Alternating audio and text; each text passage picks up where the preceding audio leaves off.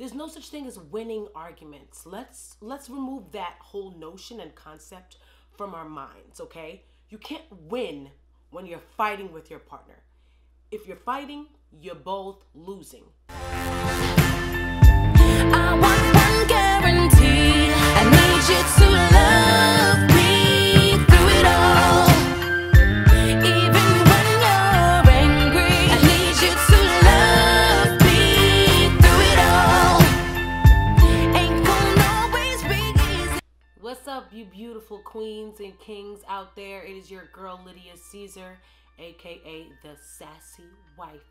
And today, really quickly, I just want to talk to y'all about teamwork in a relationship. We tend to spend a lot of time arguing and talking about who's right and who's wrong, and discussing the injustices of a relationship, discussing problems and issues that we may have, because naturally life comes with problems and issues. So relationships do too. The first thing I want to stress and express to you guys is that if you guys are arguing, nobody is winning. There's no such thing as winning arguments. Let's remove that whole notion and concept from our minds, okay? You can't win when you're fighting with your partner. If you're fighting, you're both losing. Even if you feel like you made your point, you got your point across. If it took being mean and nasty and cursing at your partner and being negative to your partner and making your partner feel less than, you didn't win anything, you lost. The sooner we can get that ingrained into our mind, that there's no winners and losers in arguments in your relationship, the smarter you will argue and the less you will argue. You will have more conversations, constructive conversations that result in both of you having a higher level of comprehension and understanding at the end. Because if you whooped your husband's butt in a fight, so what? Now you've made him feel less of a man. You have the crown on your head. I won the argument crown, but he doesn't feel better. You may feel, your ego may feel a little bit better, but your relationship isn't better. So you lost. So that's first. Get in your mind that there's no winners, only losers. When you argue, when you're combative, there is only loss for both of you, okay? Once you get this deep ingrained, you'll be able to move forward and have more healthy conversations and discussions as opposed to arguments and fights. Second is, you are a team, so you must support each other in every aspect. There's no competition. Stop competing with each other.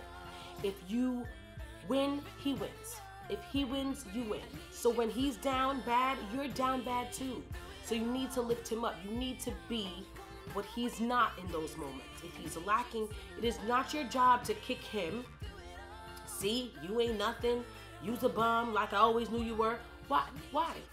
How is this helping your relationship? He's down. You gotta be up.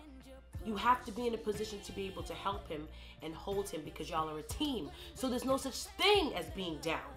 If he's down and you up, he's up. And vice versa. There's no such thing as losing when you have a team. When you're a team together and you both have a mind frame to win, you cannot lose. The only way you lose is when you battle each other. When you want to be the winner, he want to be the winner. Y'all both want to be on top. You're not going to win. Your relationship is going to fail. You're going to lose. If she's in the limelight, she's shining bright, she's growing, her brand is growing, whatever it is that she's working on is growing and booming and business is booming. You are there to celebrate her, not to stifle her, not to tell her slow down, not to tell her sit down, not to tell her wife's place is at home. No, your job is to be there to support her and to help. Okay, baby, I see things are getting real busy for you. How can I help? Delegate to me.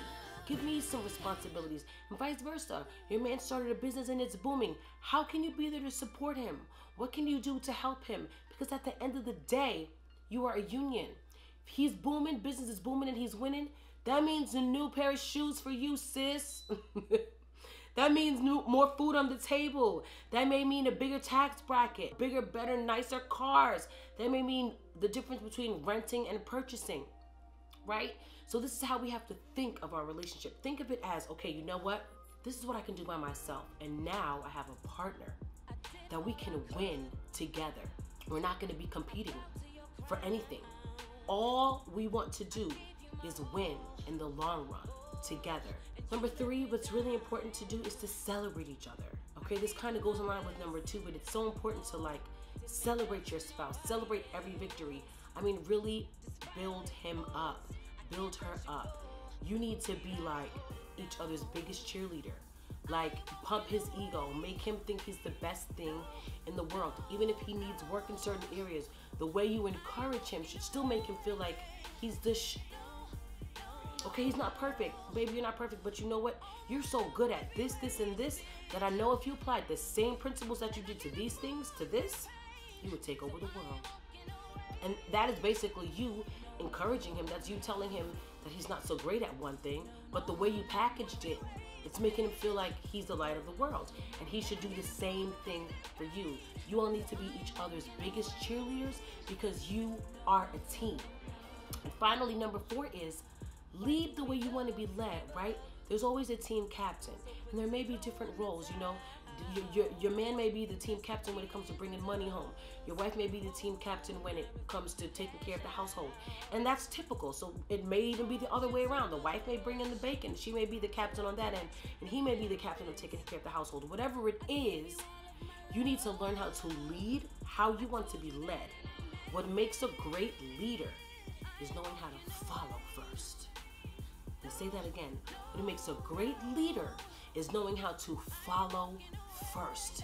If you know how to be a diligent follower, if you know how to listen when somebody tells you what needs to be done and get it done, if you know and learn how important it is for a leader to have a good, submissive, trusting follower, now you're in a position to lead because you know exactly how it feels to be on the opposite side. So that means you're not gonna abuse the people who you're leading.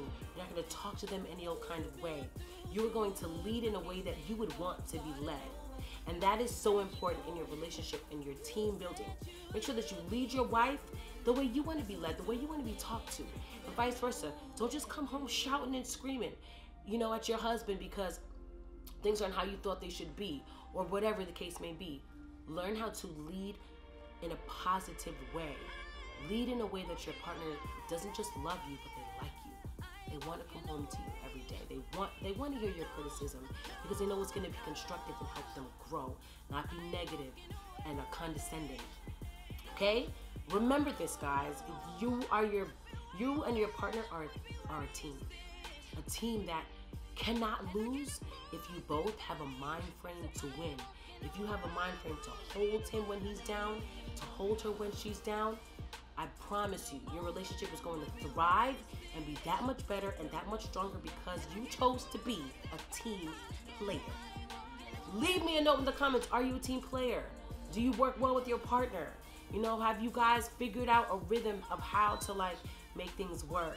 Let us know. Share with each other so that we can all grow and have better, stronger, healthier relationships. And don't forget to go in love and light.